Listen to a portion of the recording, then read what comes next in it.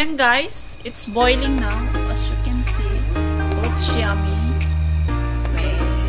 It takes 1 hour and 30 minutes cooking this one.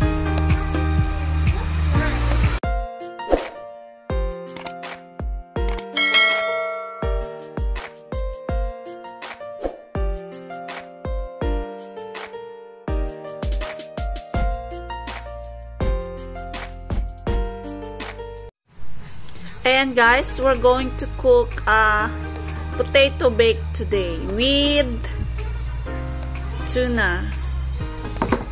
It's tuna. And guys, let's start. We're going to slice the potato thinly, and I'll show you after I'm done. I sliced the potato thinly and also the onion. I'll slice thinly. And we need to cook a little bit the onion. And then also... So yan guys, I add the butter. So, I don't have brush.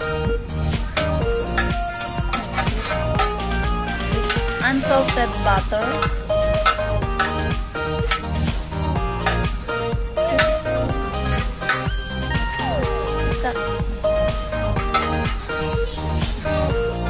So let's add pepper. This one.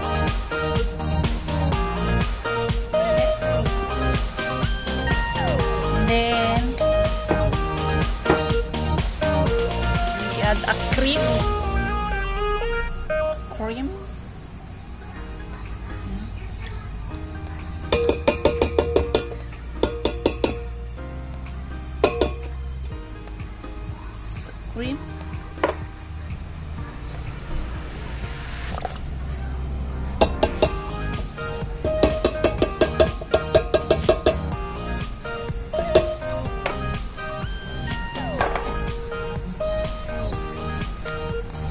And then salt.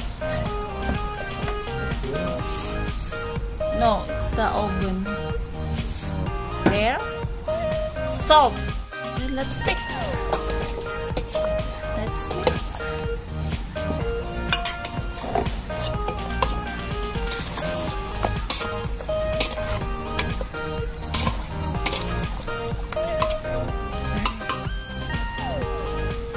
And after the butter, ilagay na natin yung potato.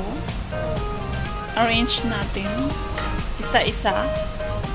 And make it sure guys, maayos. And then what else? Ayan, tapos na natin naayos yung first layer ng potato. At ngayon, i-add na natin yung onion at saka yung tuna na niluto ko kanina. So now, i-spread natin all over. Yan guys, samahan nyo ko. Masarap to guys. Try nyo.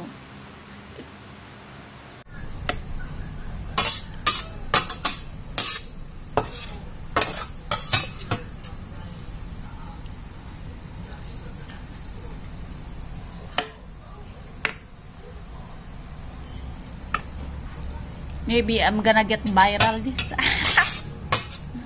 with tuna. And then we're gonna add another potato again on the top. And that's it guys. I'm gonna put in the oven. As you can see, I didn't put the cheese yet. Later, after 1 hour. And guys, I'm gonna add this cheese. It's already finished. Be careful ah. It's already finished the potato. Yeah. It's a bit dry.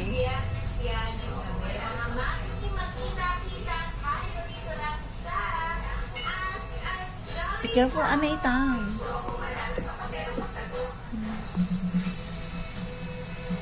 You can add Parmesan guys, but we don't have Parmesan, so we just use some cheese.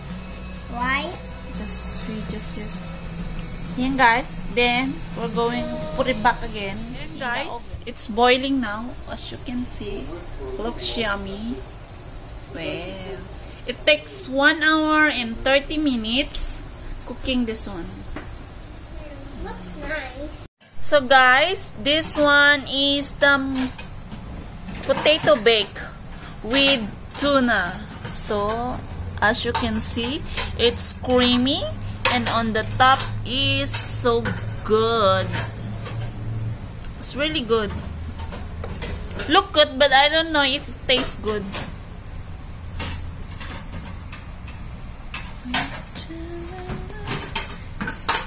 It's creamy. You try this, guy. Ayan, guys. Hope you like it. And Be subscribed to our please channel. don't forget to subscribe my channel. And like, why?